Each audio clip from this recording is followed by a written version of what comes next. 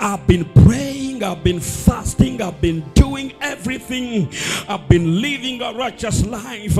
I've been trying to walk in the ways of God, but as much as I keep on doing that, I don't really feel his power of change.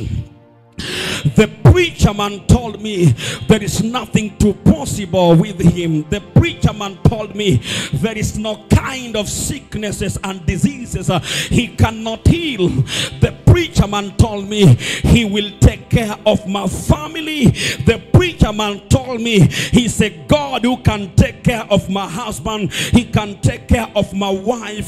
But now, after I've submitted myself and committed myself to his ways, how comes each and every day I got a devil to deal with every day? I got a demon to deal with. Praise the name of the living God.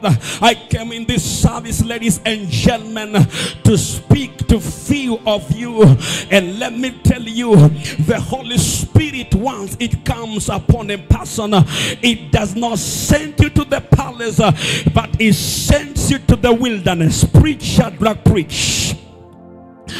Praise the name of God. The truth is, nobody encountered Jesus in the church, and nobody encountered Jesus in the on the mountain, and nobody encountered Jesus while you are walking with the apostles. We all had the life we were living before we encountered Jesus.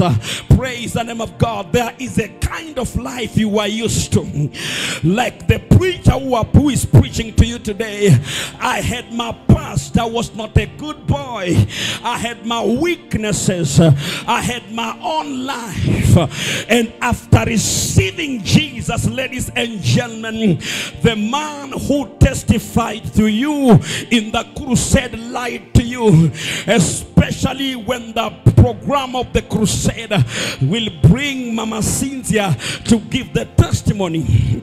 And Mama Cynthia will say, when I received Jesus, everything is fine with my life. When I received Jesus, life is so smooth in my life. So you ended up giving your life to Jesus because Mama Cynthia told you, when you give your life to God, God is going to take care of everything. And now you have given your life to God, and all hell is breaking loose in your life, and you are wondering, what kind of a God is this?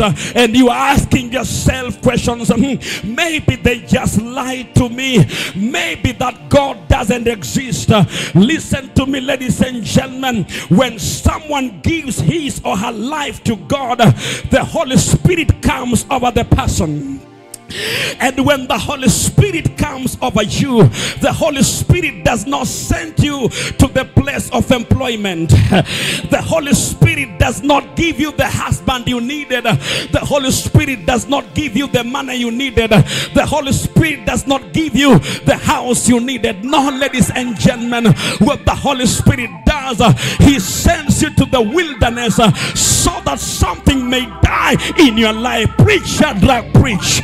Now listen to me, ladies and gentlemen. There are levels you will never arise. There are levels you will never get lifted to until the whole of you is taken into the wilderness. I will preach right now. Your expectation was wrong. Your desire was wrong because it was not connected to the will of God. And that's why the Bible says immediately Jesus left Jordan, he did not go back to his father's workshop. He went to the wilderness, and in the wilderness, ladies and gentlemen, there is no employment opportunities. In the wilderness there are snakes. I will preach right now. I say, in the wilderness everything is terrible. In the wilderness you have no brother to encourage you. You have no sister to give you hope. You have no brother to buy you mandazi. You have no sister to help you. In the wilderness is all by yourself.